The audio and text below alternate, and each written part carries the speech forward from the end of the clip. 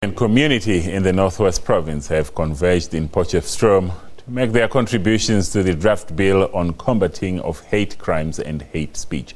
The bill seeks to criminalise crimes committed on the basis of race, gender, religion and sexual orientation, among others.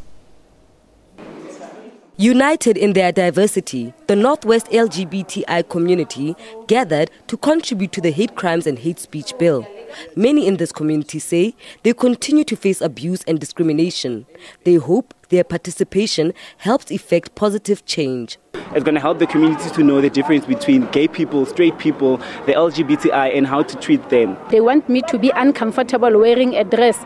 And I told them before, I even wrote a letter telling them that I'm homosexual. But they told me that God made me a woman. Why do I change myself? Lebo Tladi is a proud 23-year-old gay man from Orkney in Kanana. He's been fortunate to have the support of his family and friends and wishes more people would be open-minded about homosexuality.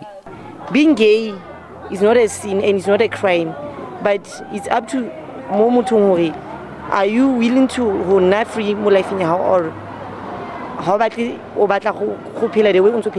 interest groups are cautiously optimistic. I think that what we need is more time to really decide if this bill is going to help us. They make reference to sexual orientation, to gender preference, and even intersex is a new word that's been drafted and it's been defined. The deadline for submissions to the bill is at the end of the month. Sintle English, SABC News, Potchefstroom.